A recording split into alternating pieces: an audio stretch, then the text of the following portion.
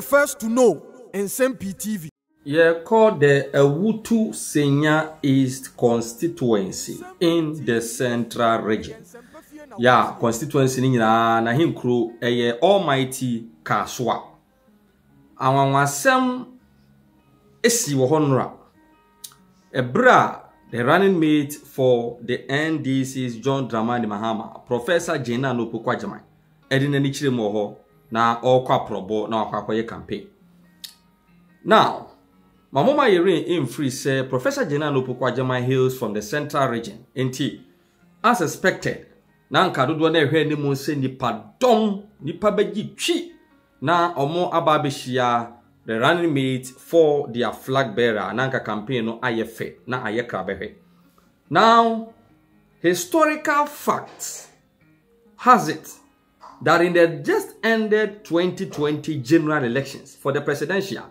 the NDC epulu 51,415 votes. 51,415 votes. Samson NDC's parliamentary candidate Felix Nakoyo Okuno and Supolu 51,561 votes. And Tiwuha, not just say the NDC ekura massive support when it comes to the Ewutu Senya East constituency. Because the difference between Yamami Mavis Awakumsin and Felix Nakoyo Okuno is just a little over 6,000 votes. It's not just say there was a very large crowd and a welcoming Professor Jane Naana as this data backs this claim.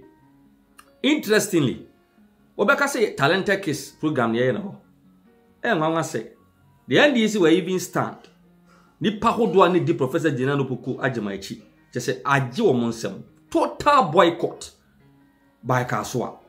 I am koda 3 years, 4 years, 5 years, 6 years, 7 years, 8 years. And I just say, Omudi asawo campaign. Omudi asawo campaign wasasa na DJ bonyum na kakra enkoda no mu free jom na ya maame ne ye bekasa kakra enkoda no mu free jom na ya maame ne ye bekasa. Enti mepese ye beko na yakohwe video no of Sedie Kasoa. Na nipa dodo a eto de man NDC kwan mo fa so a chese omo boycott the running mate for the NDC Professor Jane Naana the campaign na oba beye ya na chese aye enkwada nko a ena na ewo ho na enkoma ewo ho no ye ni fanto aso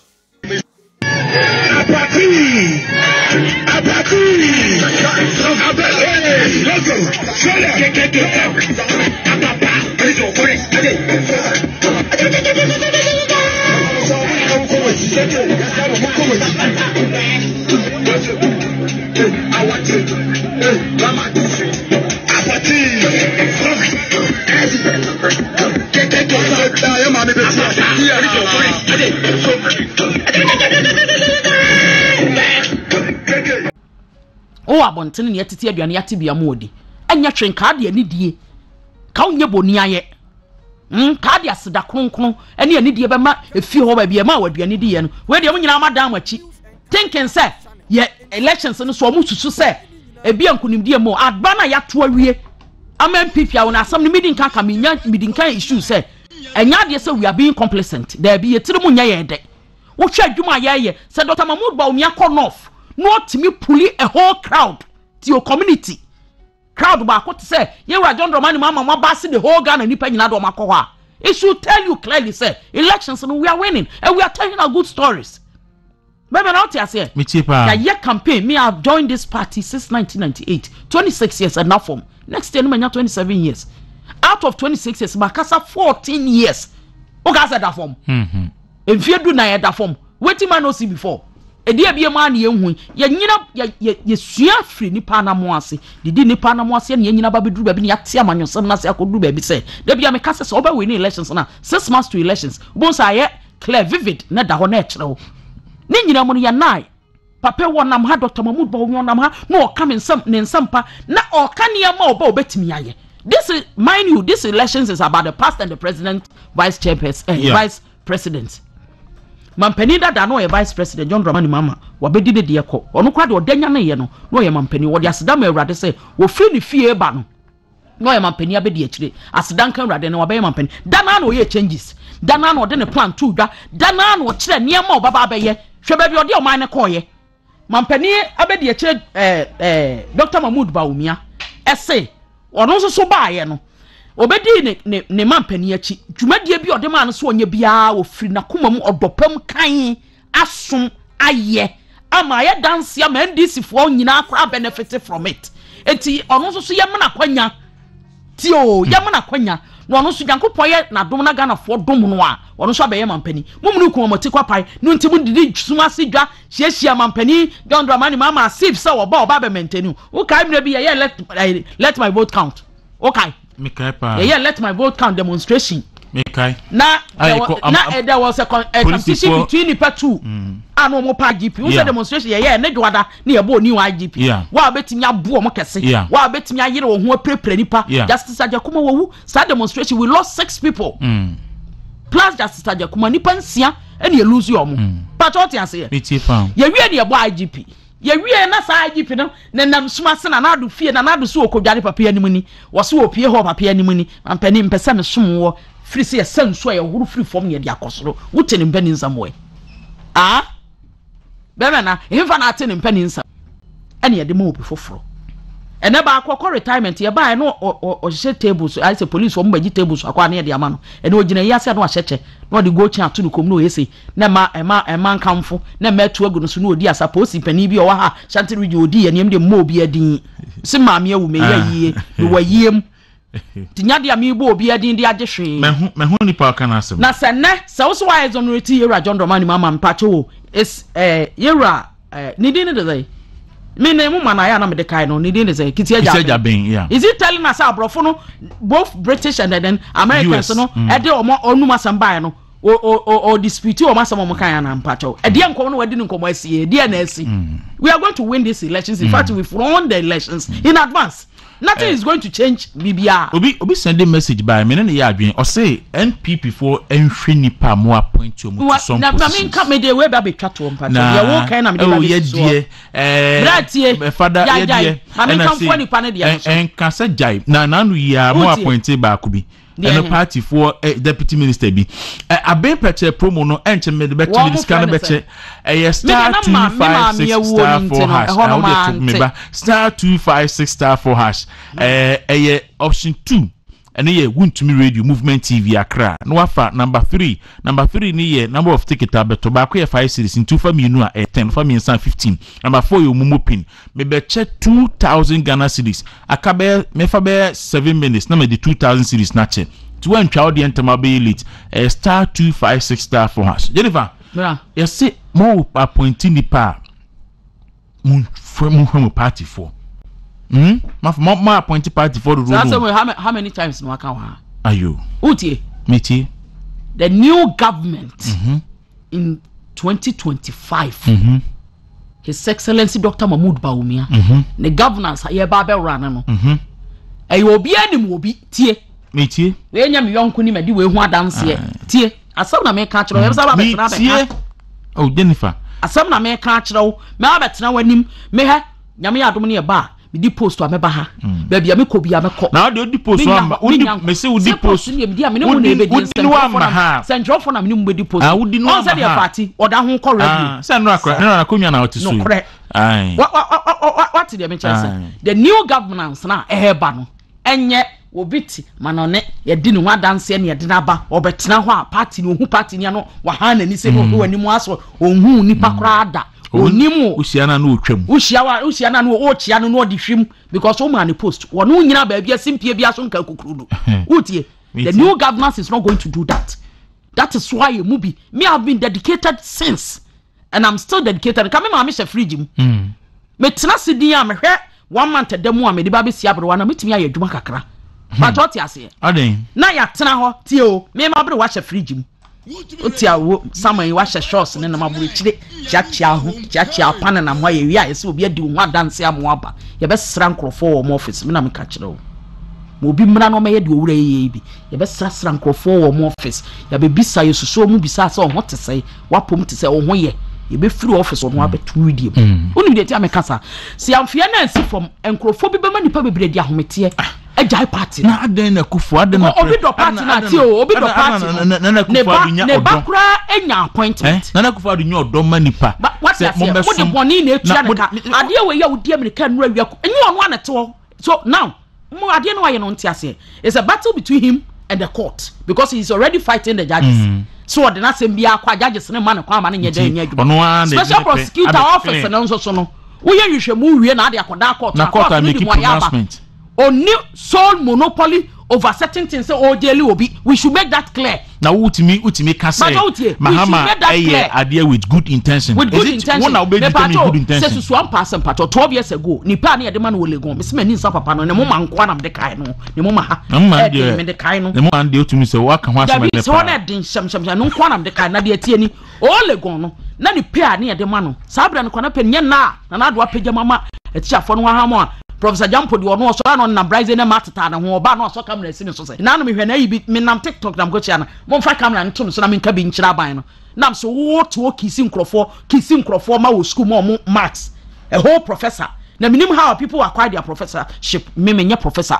me pa chow to owura yi ka se Yera John Dramani mama ade na oto ne genuinely odipem ne ade no saa 12 years ago ni penny e ka bom se mfa nkoto military we mra no ba hanga ye di plane be sen so ne board ya enka se de oye lawyer nko betwe ne fom e dia na asi enkomo be na akoso dem da ro e dia nkomiasie na asi ntia nipa bia nya arechemu se ne etie bia ye begu aban we hu fi na aban foforo ba wa hu ye mobo ma men kasa mo nkyerɛw it is only MPP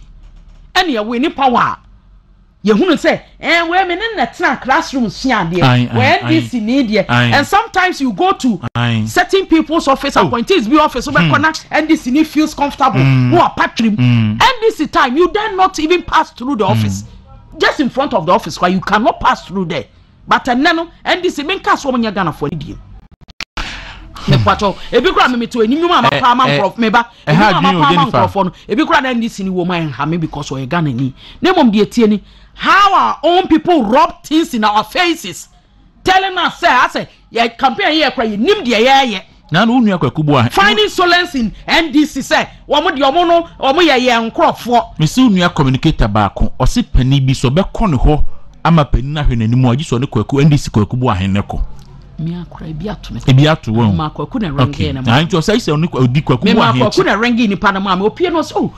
kwendi esemi nua ba na kwaku na wo so frame na ma for 3 weeks on fa me call enya sika na mbepe information na mebe etimi no yonko kwaku bo ahene ba na hu na nim di a obenya da nkomo oye enti ya me fro me ne kwaku free office okoro mfree me bi you know why I went with kwaku I got the information say ni renew an near maybe on one ye man until I was semi kodam koko head e komema kwaku Fred mame is it not sad to a deputy director communication just NDC and just obi just say NDC ni we dey no kura and the free openi bi answer na what you wonya na kasa no nto nchen eti no ka kire ye say why exonerate John Dramani mama wo mo to mo bose won say confirm asem ba 12 years ago and confirm asem asori enra nansane calculated nansane uti omo press na omo say Ibrahim Baumia aye contract yeah pacho year 2013 no kita license na A3B3 pacho uti A3B3 John Dramani mama time under his regime and you see owura no contract awoye no oye genuine contract o mane nye exorbitant so obu aban na fa so enu nti ya upgrade license no ko A1B1 Sata ne Yera John Dramani mama nti office owura no Ibrahim Baumia no office no onim se onimadwuma nenne ya the airport ama no ya bid contract menua be makwam jesi abede wabede mabede amada ku abede ye wie ye se dawuro na anya enam se dawuro na anya because wuntumi na ye contract na dawuro anya ntino aye so sen ya tam ne de ama no tie NDC for born no wo de make no wo bi bra omna me post na se e born na ye ka no they cannot differentiate between say your term contract the amount solely say won kwaje and the difference between say ya bede na nipa du nipa wo ha be bede na ba akofo awin and mind you before you win those contracts no you better have document wo licenses how dey adwuma wo niam ade adwuma nyina say if you are due for the contract before it will be given to you there if send this for mo nimu a eno nti ne Yera John Dramani mama hunu say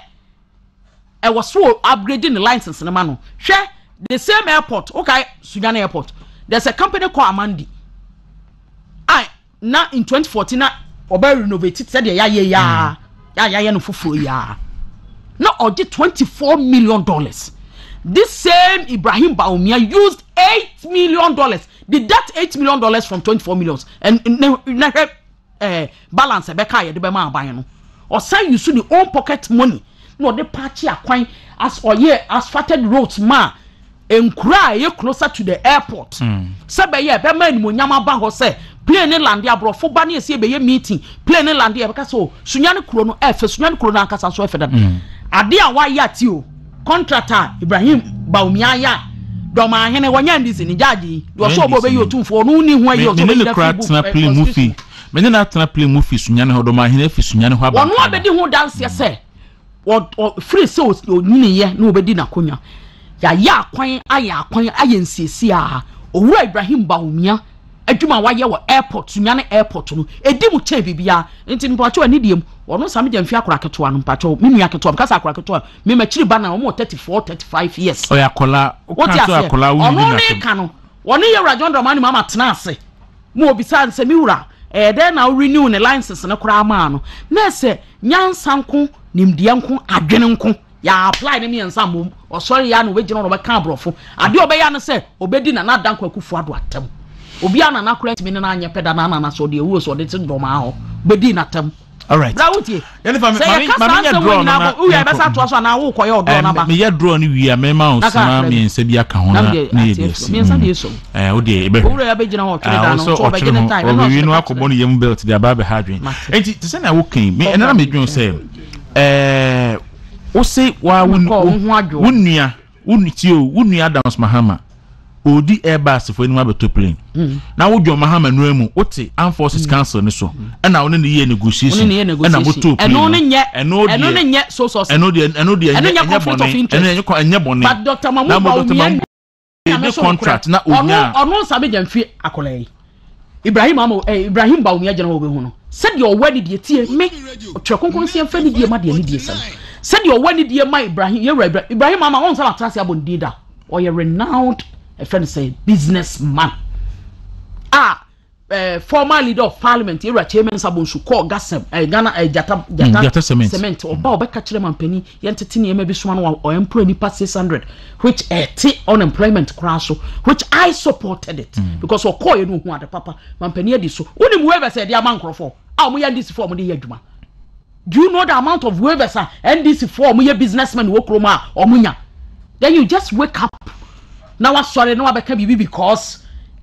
Dr. Mahmoud Bawumia now era Mahmoud Bawumia to yemfa corruption more than tansa yemfa bi more da yemfa se kronobo emfa bi more da wo the candidate there the year 2012-2016 and the most corrupt there African countries ni bi correct me yeba nyam nam chroy and you be saying say what the bribe does message nipa and as a president they be so dead good what you say yet